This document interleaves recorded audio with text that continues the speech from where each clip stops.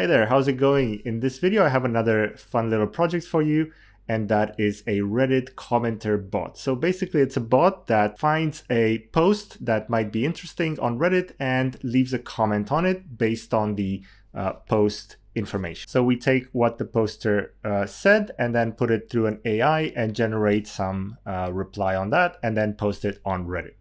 Now, I'm going to show you how to build this, but let me just first show you what it does. So we have a manual execution node. You can replace this with a schedule node so that this runs automatically. Then we get the top 30 posts from some subreddit that you code inside this node.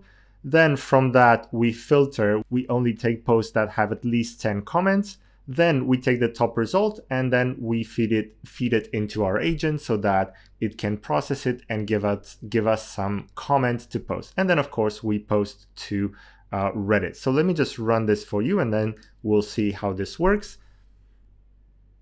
All right, so there we go. It ran through the whole thing. So here we got 30 posts, right? So we have 30 items. We filtered, we have 4 items, so 4 posts that have more than 10 comments on them. We take the top one and then we generate some content. So this is the input and this is the output. This is the comment that we're going to leave. And this just posts that comment to the post. So let's find the actual post. If I scroll down here, let me just check. We have permalinks, so let me just copy that. And then there we go. We have this post on Reddit, and scrolling down at the bottom, I have my user here with the comment that was generated automatically.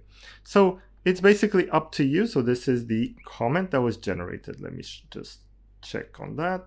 There we go. Sounds like you've got a robust and sounds like you've got a robust.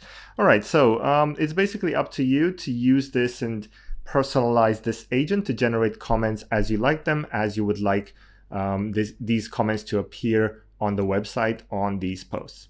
Okay, now if you want to download this and personalize it, you can find it here in the community over at school.com/bottribe. Under Classroom Resources Vault, you have N8N Reddit commenter bot. You can scroll down below and download that JSON and import it into your own N8N workflow.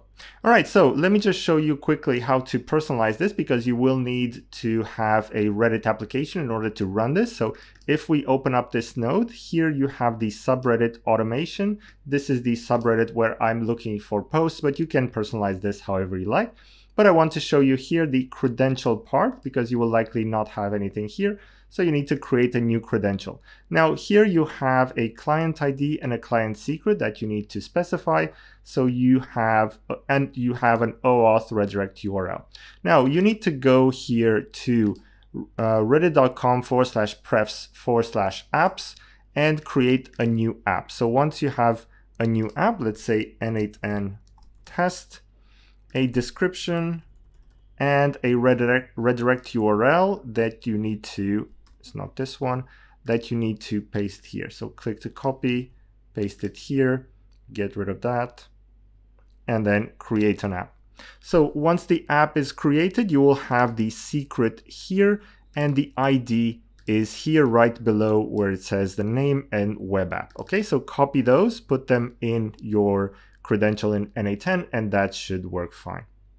All right, so once that is done, this you can leave as it is. Then let's move on to the AI agent. Here I have defined my own, let me just expand this a little bit so you can see it better. I have defined my system prompt. So there's 2 kind of prompts, right? So there's system prompt and there's the user prompt. The system prompt just says what you want this agent to do and how you want them to do it, right? So this is the system prompt that I set. You can set your own, of course. And then in the user message or user prompt, we just pass the post information. Okay, so that's basically it. You need to personalize this if you want a different output. And then here, I think you can leave it as it is. There's nothing too much to modify here. So that's basically it. I wanted to show you this quick tutorial, this quick workflow. You can, of course, download it and personalize it. Just sign up at the school community and you can have access to this. All right, so thank you for watching and I'll see you in the next video.